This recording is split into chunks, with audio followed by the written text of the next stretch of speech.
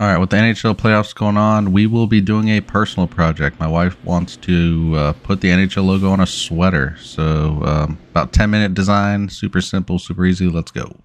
All right, let's go ahead and start with the outline, and then we are going to select satin. I normally like to keep it at about 3.5 millimeters. And then we're just going to go ahead and start tracing around the object. And for anyone new here, pretty much when you're tracing around the object, if you click on the right mouse button, it will start to create a round node. So you can see me going around the corner. I was using the right mouse button, but if you need to do a straight node, you're going to use the left click, which is kind of your primary click. So we're going to keep coming around the object till we get to the very end. And then once you hit enter, it's going to go ahead and close off that closed shape. All right, now we can look at our design. As you can see, I accidentally duplicated it, so I'm going to delete it. And then if you hit O, or you just select an object, and then hit H, you can go ahead and start modifying some of these nodes. So you just got to click on the node and hit spacebar, and then that will end up changing it from a straight node to a round node to help preserve that shape.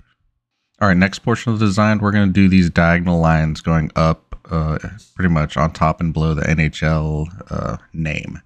So I'm going to click on digitizing blocks. Don't use it too much like some other Hatch users, but pretty much you're going to create a diagonal line. So just 4 points since it's a straight line. And then let's just go ahead and adjust it.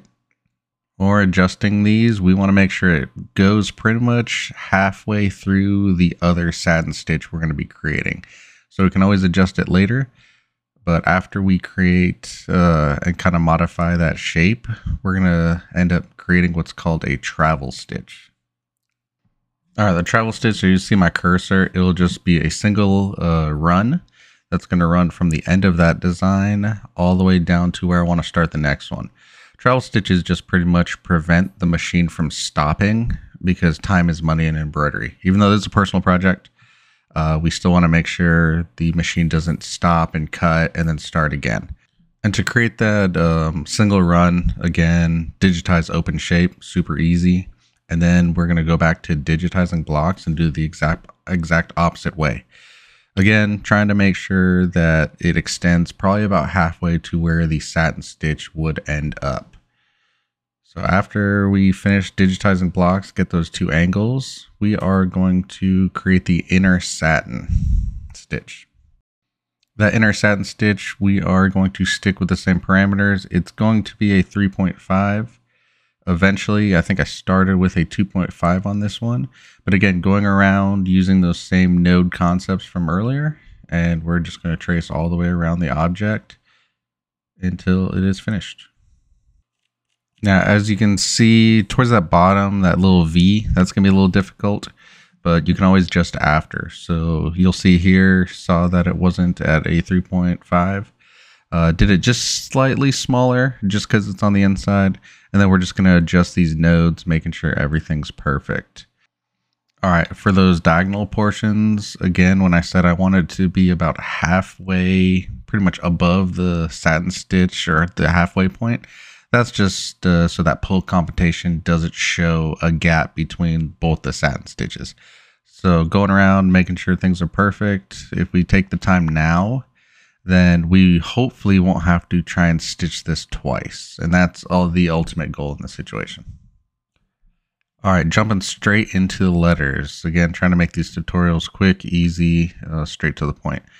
So you can do the letters a couple of different ways. I'm going to break these up into different segments and just use digitizing blocks to create these shapes all the way down. You could just try and use normal stitching and someone probably wouldn't notice, but I feel like doing it this way would be a little bit easier. So digitizing blocks, again, a little bit difficult. I messed up the sequence on here, but it's not a big deal. So you just select your object, hit H, and then you can just move the nodes like normal. As you can see, my stitch angles were a little off. So again, H, you're going to grab those orange nodes. Those show the stitch angles. So just grab those, adjust them around accordingly, and you should be fine. All right, let's go ahead and create that third object. It's just going to go over, again, digitizing blocks, super easy. That's why I always use the transparency when I'm digitizing, because I can see if there's any gaps that I kind of need to cover. So again, just like overlapping a little bit, you want to do the same thing with lettering. All right, let's jump in the sequence. Like to pretty much have the middle one on the outside or the last, because it just gives us a little bit more depth when we're doing it. All right, and then pretty much hit H, that little red plus sign.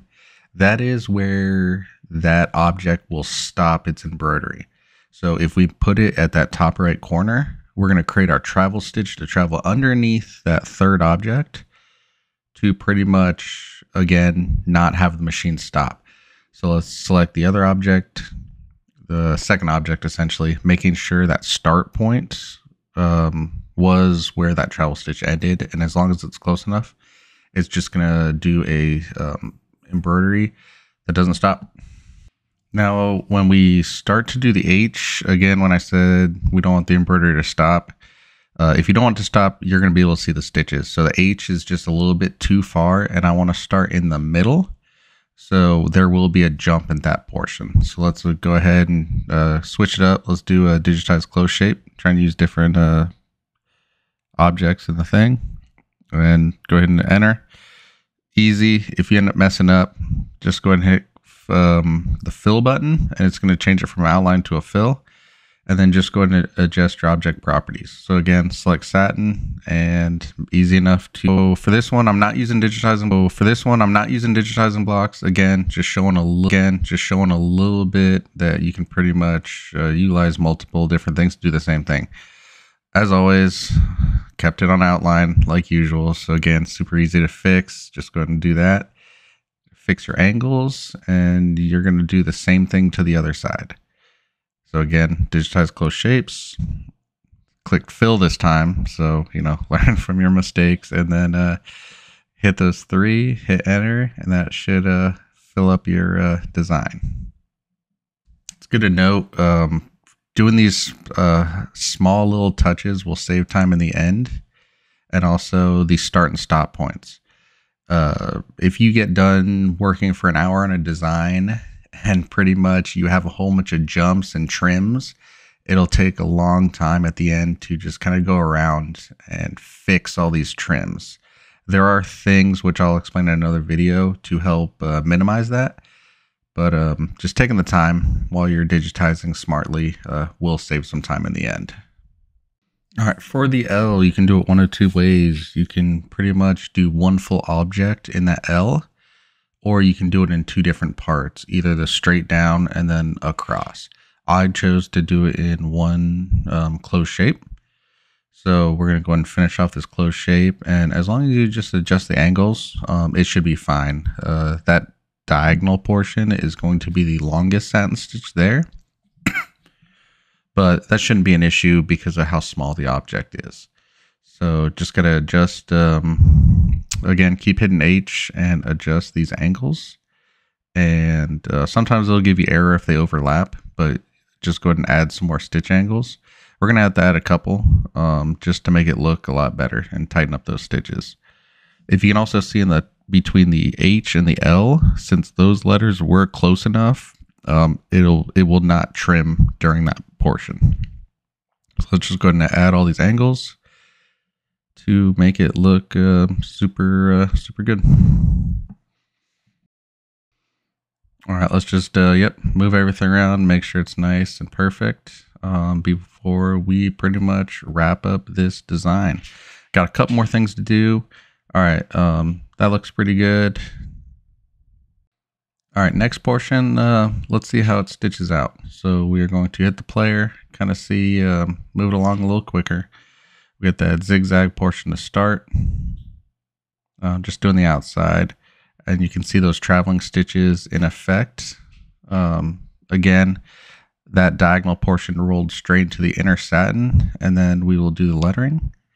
And pretty much about 5,000 stitches. That's pretty good for a left chest logo. And again, we're going to be put on a sweater. Should have enough structure. Let's go ahead and change the colors to be a little bit more traditional to the NHL logo. So we got that gray.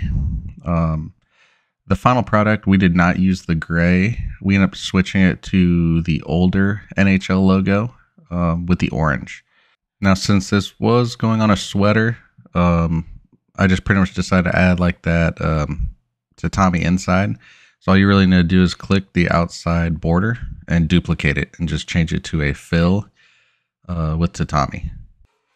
Now, as you can see, the tatami doesn't really look that tatami-like. That's because I had satin selected, and it is not doing a full satin. It's doing what's referred to as an auto split. So once we again changed it to tatami, it looked a lot more normal. So trying to get the angles like I want. I did end up going with the diagonal version. Because the NHL is going in the opposite direction. So decided to kind of stick with that. Go ahead and center your design so it doesn't show up weird on the embroidery machine. And again, let's go ahead and save it. All right, we went ahead and put it on the machine, threw in the Racoma, and first time, first shot on the back. They just did a little bit of vinyl just to showcase some stadiums. That's about it. If you enjoyed this, just hit the like, hit the subscribe, and I'll try and push out some more stuff.